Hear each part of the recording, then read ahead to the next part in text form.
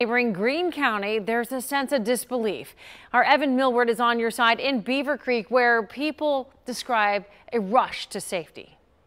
Tonight, cleanup continues in my hometown in earnest, and boy, we have a lot of work to do. You can see houses in this part of town, walls are missing. In other places, ceilings have collapsed, roofs are torn off, and just up this street, one woman tells us she and her husband got to their safe space just in the nick of time.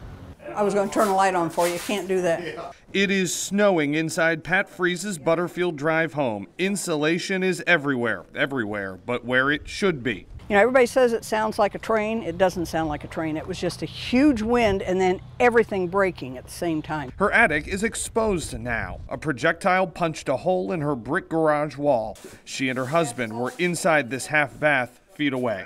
I said, no, we've got to go in now. And he got in, we closed it, we sat on the floor, and it hit. Down the street.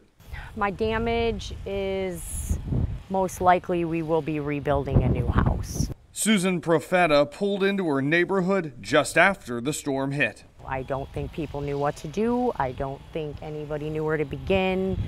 And half people don't have homes anymore. We have seen so many volunteers ready to help people. We are close to Wright Pat, and a lot of our Air Force men and women have been out here helping their neighbors as well. As a hometown boy, I'm proud of this city. In Beaver Creek, I'm Evan Millward, 9 on your side.